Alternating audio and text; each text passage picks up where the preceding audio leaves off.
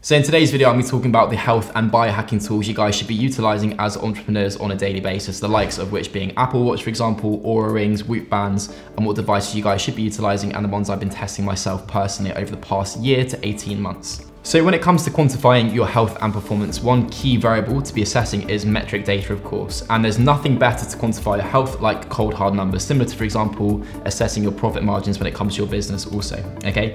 So when it comes to, for example, quantifying variables like your sleep, some individuals may be saying their sleep is fully optimized or their sleep is very well set, but in all actuality, their sleep is really, really poor in terms of performance, but they can't assess their metric data, okay? Similar to, for example, saying like you have £1 million in your bank account, but you can't actually check your banking data app. Therefore, you actually have no clue how much money is left in your bank, of course. So metric data is a massively, massively important part of the process of optimizing your health and performance. And it's something that I track very, very intensely with the clients we work with in the Peak Performance Program with our elite level clients. The reason as to why metrics are so important when it comes to optimizing your health and performance is very simple. They can be very positive psychological factors or influences. So for example, in terms of the positive feedback loop element of optimizing your sleep, let's say for example, you wear your Oura ring for the first night and your readiness score is set at 55. Over the period of a month, you could be further improving your sleep in terms of optimizing that as a variable. And as a result of that, your sleep readiness score may be 99 on a given day. That obviously in terms of feedback loop and the positive aspect of that, it's going to encourage you to incorporate that behavior as a lifelong process. And therefore in terms of ingraining that habit, it's going to be very, very important and very significant as well. So metrics, I cannot stress enough, are very important when it comes to the process of optimizing your health and performance as an entrepreneur. Similar to, for example, again, as referred to in a business sense, you know your business is doing very well if your profit margins are obviously becoming bigger and bigger and you're generating more cash flow with the business. It's very similar to health and performance, of course. So first metric device I want to talk about in today's video, and is often used by entrepreneurs like myself, for example, is an Apple Watch. I believe this is, I don't even know which series this is now, I've had this for about 2 years or so. Massive advocate of the product, and I've been utilizing it, as I said, for about 2-3 years, even when I was training as a tennis player, previously speaking. So when it comes to the advantages of using an Apple Watch, we have a very simple list here. Obviously continuous heart rate monitoring, obviously it's a sleek design. I do like the design of the Apple Watch, very minimal, and obviously you can change the wristbands frequently, which I like as well. Water resistant, so often when I'm doing cardiovascular work in the pool, for example, it could be like a half an hour long session or interval session. Obviously I can still track my training performance in the pool as well, which is great. Obviously I can play music on that, or I can use my phone to play music through that whilst I'm on my cardio runs, for example. And also I can get my notifications. So if, for example, I am working and I need to be responding to WhatsApp messages or whatever it may be in a social environment, obviously get the notification come up on my phone as well. Now, one positive of the Apple Watch, which people fail to kind of utilize, I think in this space in particular, is the connection between the Apple Watch, the health app, and the Oura ring. So for example, I wear my Oura ring on a daily basis throughout the entire day and the night. I charge it once per week and the battery lasts that entire time. But if, for example, I am training, I do not want a ring on whilst I'm handling a barbell because it gets quite scratchy, the ring gets affected, it gets damaged a little bit, as you might see here. There's a little bit of wear and tear, and it's not particularly comfortable. So what I do instead is I take off my Oura ring, which should come off pretty easily. I take off my Oura ring, and I simply track my activity with my watch whilst I'm training. So it'll inform me of things like my heart rate, calories expended whilst I am training, obviously the intensity of the session as well, and duration of the session. What it will then do is it will store that data in the health app, and that will connect with the activity aspect of the Oura ring. So if I bring that up on the screen quickly, I'll also bring it up on my phone. It's really, really helpful to see how many calories I've expended per day, and obviously it's going to influence my HRV also. So from an activity perspective, let's go back to Tuesday. So I can see, for example, that my activity was 72. I did 32.6 kilometers. I mean, I ran 15K that morning as well, and then obviously trained also. And I burnt 4,640 calories. So I can see from feedback from both my Apple Watch and my Oura ring syncing together that that day was very high in terms of activity. Therefore, the next day I should be taking it a little bit more easy also. When it comes to the cons of wearing an Apple Watch, we have a very simple list as well. It's not hugely accurate when it comes to metrics like your heart rate, for example, and you definitely should not be relying on it when it comes to tracking your sleep. Again, please utilize something like an Oura ring.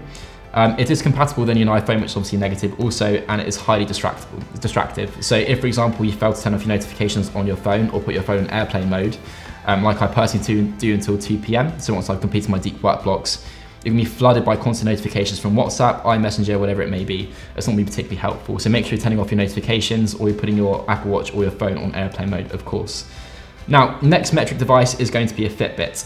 Again, I get asked frequent questions about whether or not people should be purchasing a Fitbit. Obviously, it's a little bit more price friendly for most individuals, so I'll just dive into it quickly. So the pros of this are very simple. Very user friendly, obviously it's very affordable. Many options and models of the Fitbit in terms of colorways and also device in terms of development of the device as well. It's comfortable and it connects to other apps on your phone, whether it be Android or Apple based. The cons of that are you must use your phone or computer to access the metrics, and it can be inaccurate in terms of data. So again, I've utilized all of these tools myself and assessed them also. I wasn't a massive fan of the Fitbit when it comes to metric data and the feedback you get from it, nor in terms of its accuracy. I didn't think it was particularly accurate at all. So as a result of that, I ditched the device pretty quickly. Next metric device is going to be a Whoop band. Now I'm always asked whether or not you should be purchasing a Whoop band over an OURA ring or an OURA ring over a Whoop band by individuals in the space of entrepreneurship. Because again, Whoop band's a relatively new product. It's quite exciting. Obviously it's a wrist strap as opposed to a ring. And for some people that may be a little bit more appealing from an aesthetic perspective. But in my opinion, Whoop doesn't quite trump an OURA ring. I think OURA ring much further exceeds the accuracy of a Whoop band, and therefore you should be purchasing an OURA ring. So when it comes to the pros of a Whoop band, I'll fill you guys in. Obviously they're incredibly affordable. I don't know if you guys are aware, but you purchase the band on a subscription basis. So it can be like a 6-month long contract in which you're paying $30 per month, as opposed to, for example, the OURA ring, which you are paying all up front. Obviously they're very sleek, they look pretty nice, they're very clean. Obviously it's a wristband as opposed to a ring. Some people may prefer that, so that is a potential pro as well. It sends you your sleep start times and bedtime reminders frequently through your app on your phone, which can be very helpful also. Having said that, OURA ring does also do that. It tracks your naps, which is obviously great as well, and it is obviously it's water resistant also, so very user friendly from that perspective. The cons of a Whoop band are, I mean, they're pretty significant in my opinion. They're not hugely accurate when it comes to metric data. I personally wore a Whoop band for a period of 6 months at the same time as wearing an OURA ring. I compared the metric data in terms of feedback and accuracy of the metrics, and again, OURA just totally trumped Whoop in my opinion, and in terms of metric data accuracy of that, I mean, numbers don't lie, numbers speak for themselves, so the accuracy of a Whoop band isn't particularly great yet. From a user dashboard perspective, it can be slightly confusing. I know that obviously Whoop are getting more feedback from their clients and customers as they grow and scale, and therefore developing the dashboard and the interface of that, but I didn't think it was particularly helpful. I found it quite confusing personally. Obviously there's no screen on the Whoop band either. You have to wear for a month before unlocking all the data points you can access through Whoop as a platform. And it is known to have connectivity issues also from a Bluetooth perspective. So for example, I might wear it over a period of a week, and oftentimes there might be 1 or 2 days where I don't have any metric data come back, or it's delayed because of the connectivity issues. So not particularly great as a tool there in my personal opinion. Okay, OURA ring. One of my favorite products when it comes to metric data, and obviously massive in the space of entrepreneurship or info products, online products, for example, etc. So the pros of an OURA ring are very, very simple again. No other tool on the market that has the accuracy when it comes to OURA, in my personal opinion, from a metric perspective. It's a greatly accurate metric tool. And again, all of my clients utilize this. We have a dashboard referred to as OURA Teams, in which we can see all of our clients' OURA metrics on a daily basis. I dive into that, assess that, and give our clients feedback. And we found it to be the most accurate when it comes to connectivity, and obviously when it comes to metric data we're being informed of also. Again, you have to think about this also from the perspective of where it's getting its data from. So as you can see here, obviously wearing an OURA ring on your ring, this is actually the thinnest piece of skin on your body, and therefore the metric data being accumulated is going to be the most accurate, as opposed to, for example, a wrist strap like an Apple Watch. Obviously you think about the skin here, in terms of thickness, it's going to be a little bit more thick, and as a result of that, the metric data not quite so accurate. So very, very important. Obviously this hugs the skin very closely. So in terms of accuracy, it's going to be pretty great. Obviously it's very sleek. Again, you are just wearing a ring, so you're not wearing a massive wristband, which is looking pretty fitnessy, so pretty easy to wear. Great battery life, it might last for up to 5 days to 7 days, in my experience with it anyway.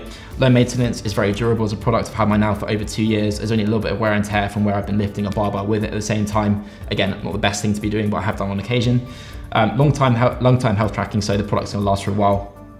And has a great interface and dashboard when it comes to both the app and also the dashboard online. So if you're a coach in this space also, I mean, the app looks pretty cool if you guys haven't seen that before. But when it comes to dashboard online, as a coach or consultant who is running OURA Teams, the dashboard is really great, very accessible for users also. The cons, you must get the ring sizing kit when you are purchasing. So when you are purchasing, you'll go online, you'll get a sizing kit sent out to you in the next 5 days, and as a result of that, you'll receive the ring in the next week or 2 after that. So the delivery process is about 2 to 3 weeks, which is not particularly great at times. Obviously shipping time is then fairly extensive because the sizing kit is being sent out first and the actual product also.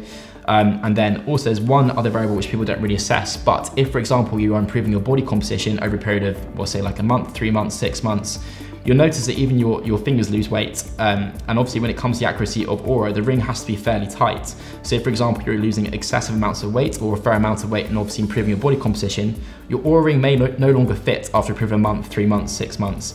So you might have to send it back and get a smaller OURA ring. Otherwise you'll notice, for example, when it comes to data in the night, you'll notice massive periods of awake time where the ring isn't simply tracking any data. And that's simply because the ring is too loose and it's in a position which can no longer track data. So that is a negative potentially as well. Okay, let's go on to the next metric tool.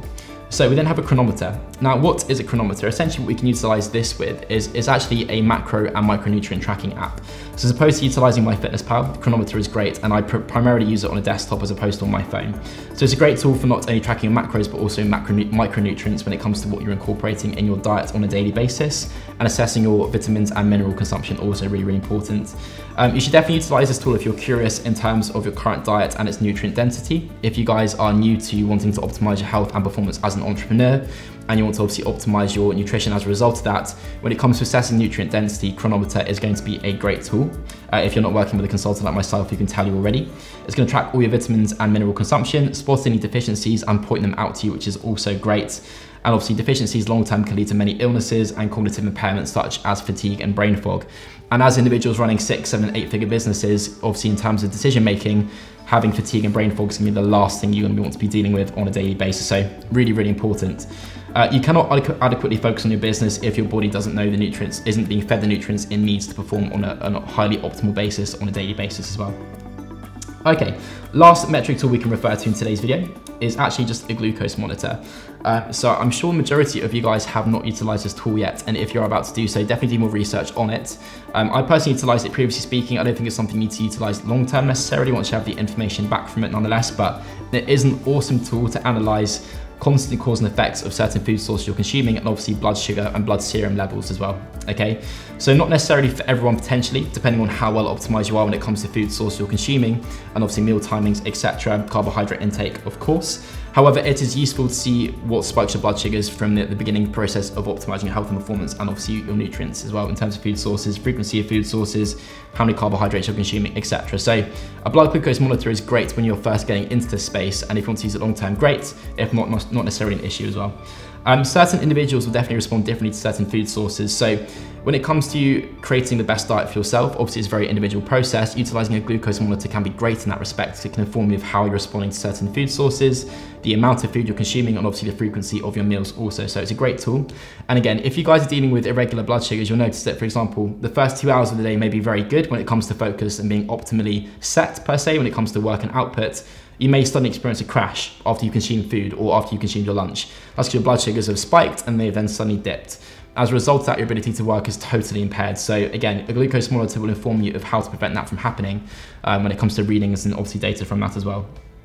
So if you have not and are not going to be utilizing a glucose monitor, a good rule of thumb is to consume proteins and carbohydrates in every meal. And you guys should definitely be doing so if you're not already when it comes to structuring your meals. When it comes to meal frequency and obviously portion size, I can talk about that in another video, but a good rule of thumb nonetheless is to consume proteins and carbohydrates in the same meal together. Okay, I hope you guys enjoyed today's video on biohacking tools and metrics to optimize your health and performance as an entrepreneur. Make sure you leave this video a thumbs up, subscribe to the channel, and drop me any comments for any questions you guys have.